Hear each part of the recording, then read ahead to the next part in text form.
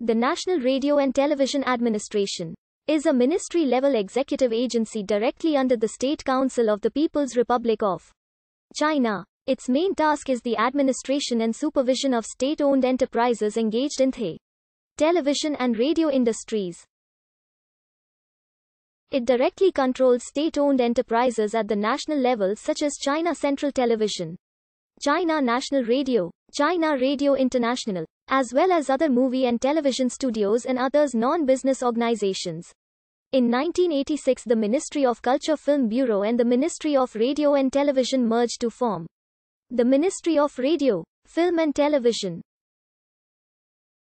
On the 25th of June 1998, the Ministry of Radio, Film and Television reorganized as the State Administration of Radio, Film and Television. In March 2013, the State Council announced plans to merge State Administration of Radio, Film, and Television with the General Administration of Press and Publication to form the State Administration of Press and Publication, Radio, Film, and Television.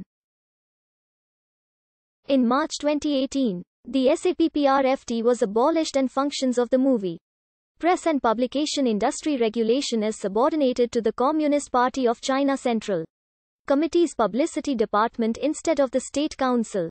The official functions of SARFT are, in its role of providing the physical infrastructure for broadcasting, the NRTA plays a similar role in China as TDF Group plays in France, or Crown Castle plays in the US or Australia.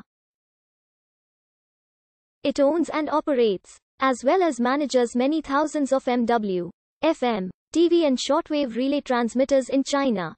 Recently, the SARFT has decided to switch over to using ALLISS technology for international broadcasting in CNA Asia.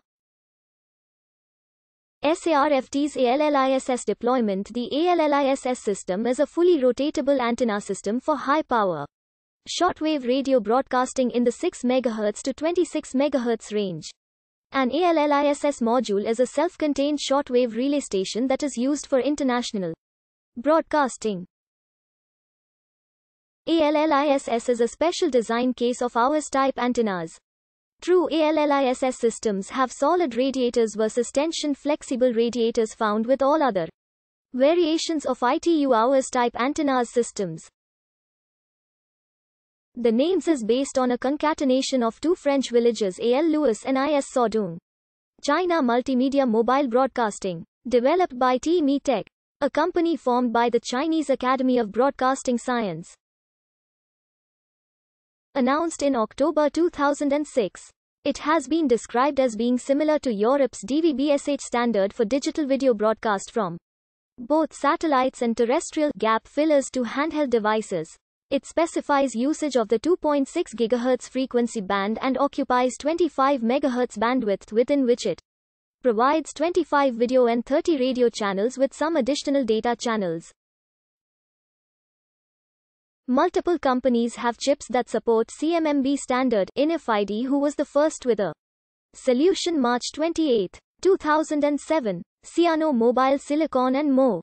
The NRTA issues mandatory guidelines for media content. In 2011 and 2012, it limited the number of reality television programs and of historical dramas, expressing particular disapproval of programs with a plot twist that involved time travel back to a Chinese historical era. This decree resulted in cancellation of a number of planned films with historical drama plots. It issued a directive on the 30th of March 2009 to highlight 31 categories of content prohibited online, including violence, pornography, content which may incite ethnic discrimination or undermine social stability.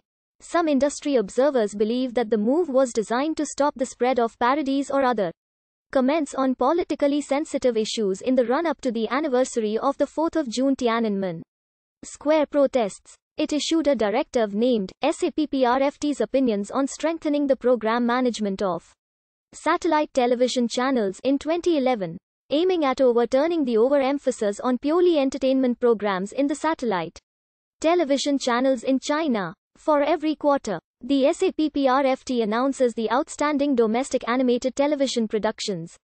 The initial nominees are selected by the province-level administrative departments of broadcast and television. and the China Central Television. Then, the SAPPRFT invites the relevant broadcasting organizations, experts and audience representatives to review the nominees and make the finalist once the list is finalized. The television broadcasters in mainland China, especially nationwide generalist channels and animation and children's channels on satellite, and children's channels on terrestrial television, are recommended to give priority when broadcasting such series.